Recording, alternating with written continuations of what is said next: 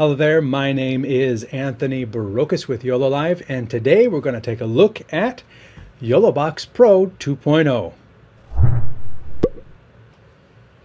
This video is just going to cover the newest additions to the YoloBox Pro in the 2.0 update. If you are interested in a complete overview of what the YoloBox Pro can offer, there's a separate video for that. As always, please like and subscribe to the channel because we've got new videos coming out all the time.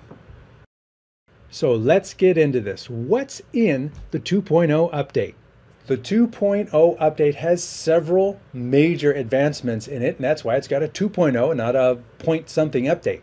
First of all, right here, you get a video replay, which is fantastic for sports. You're going to be able to hit that replay button and it's going to jump back so many seconds and start playing that through again. Super easy to do, and we'll cover that today.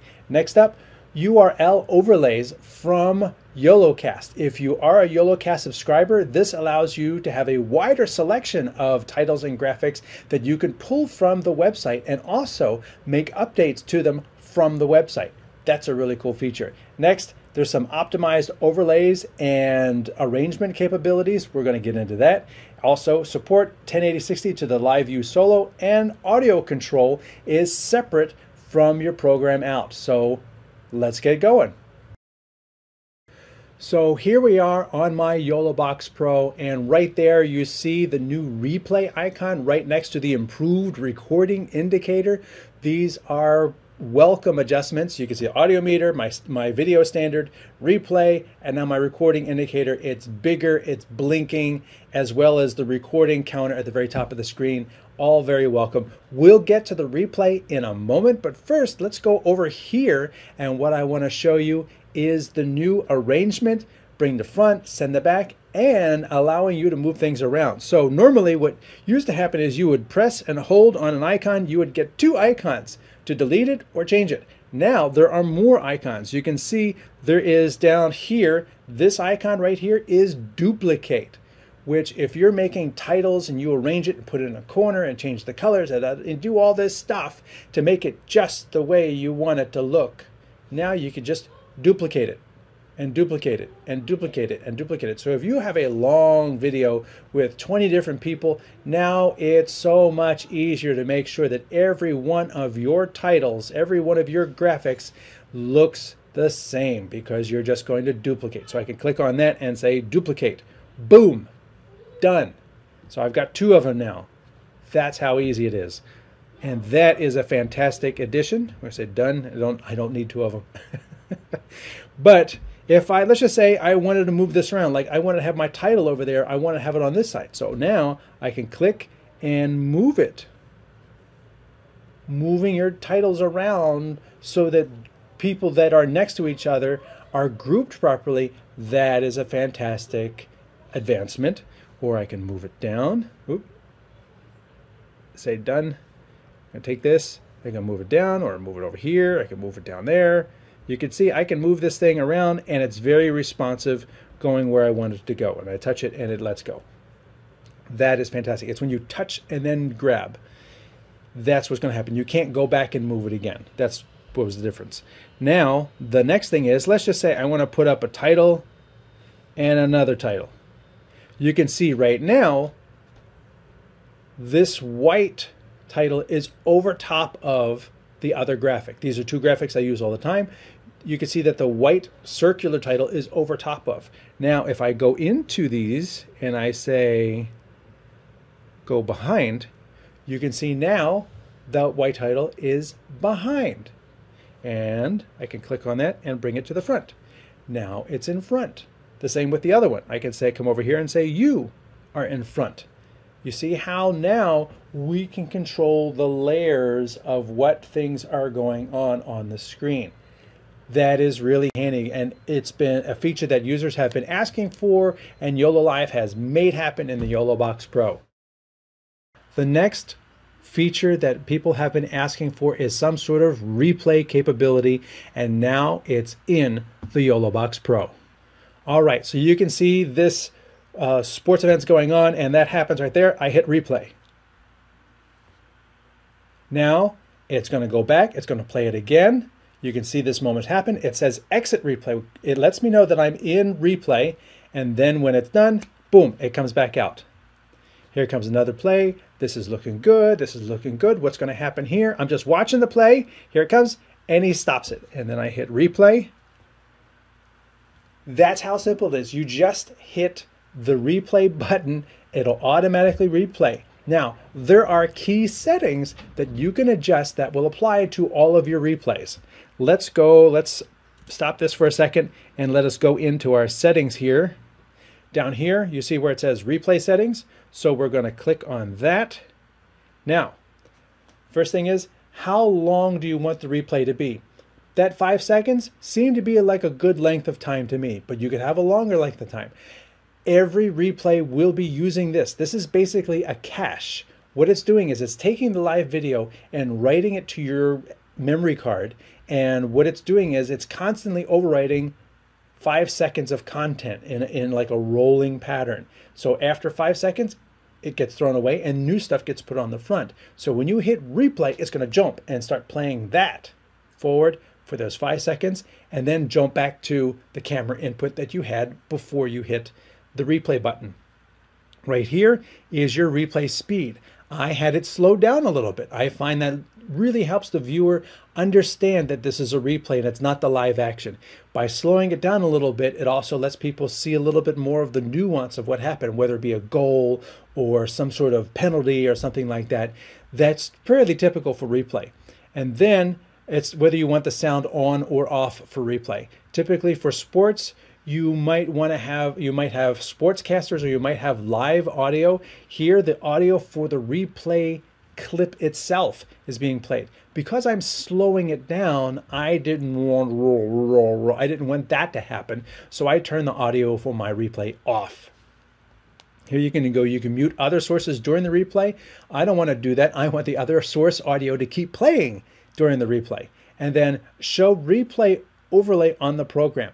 There's a small little replay word that appears over here, just kind of highlighted very lightly over the video. It's not very visible over this type of background. It may be more visible in other scenarios, whether it be hockey or tennis or something like that. That may be more visible, but with this sports, with this soccer footage, it's not very visible at all. So you could choose to turn that on or turn that off on your own. There are no settings for choosing the color or the placement of that replay icon. So those are the replay settings that control this replay. But let's take a look at that again. So we will start playing this again. And here we go. He's going to throw it in.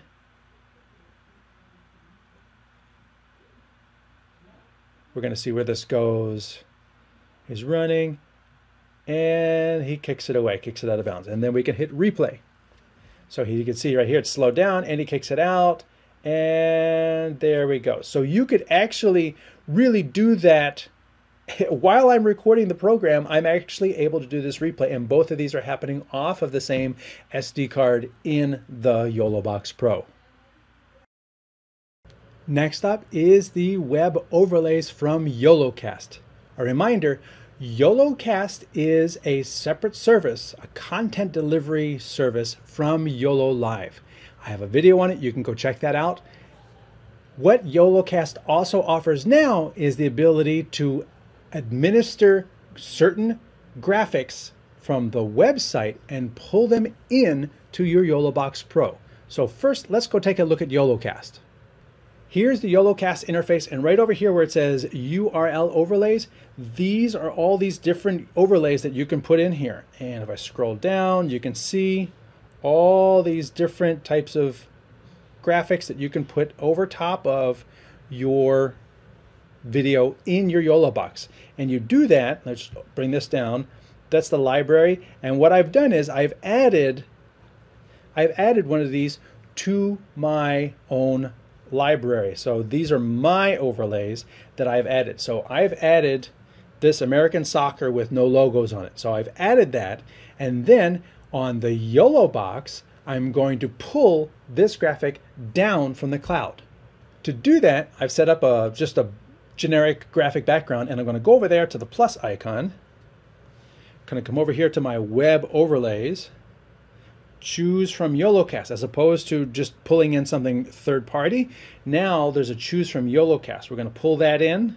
That's going to go to the cloud, and there's the graphic that I had put into my collection in the cloud. Now I'm able to pull that down. We're going to select that. We're going to say done. Here's some settings with height and everything. So let's make this a little bigger. And we're going to put that up top of the screen. And of course you can turn on auto hide after a certain number of seconds. Say done. And now it's available just like any other of my graphics that are built in, except this one's being pulled from the web. I can turn that on. There it is. And this data that's on here is actually being manipulated from some other computer. Somebody could have an iPad, somebody could have a laptop, somebody could be watching the feed at home and be doing your scoreboard for you. That's the magic of web overlays. You don't have to be jumping around on the YoloBox itself. Somebody could be watching the game, and when somebody scores, they somewhere else, anywhere on Earth, can be sitting there through the web, adding scores, deleting scores, changing the clock, and doing all of that. The way they do that is by opening that control panel and then they get access to this. So they're going to go open the American Soccer, and then down here in the control panel, you see they can change the text, ball on what field, base background, different layers. They have all of these controls available to them remotely. Again, this interface is on the web, and anybody, anywhere can be helping you run a show with the web access panel to that scoreboard, which is right here. It's on your YoloBox, but it's being controlled remotely from the web. Yes, you can control it from another device as well. You can have an iPad and you could have your YoloBox and have two devices, each of them set up to do a specific task. You know, adjust the score, switch cameras. That's really handy. But if you wanted to also have someone do it remotely, that is now possible on the YoloBox Pro. That's a look at the features that have been added to the YoloBox Pro with the 2.0 update. Again, if you like these videos, please like and subscribe. Many more on the way, and we're going to keep you updated with all the new software advancements. My name is Anthony Barocas for YoloLive.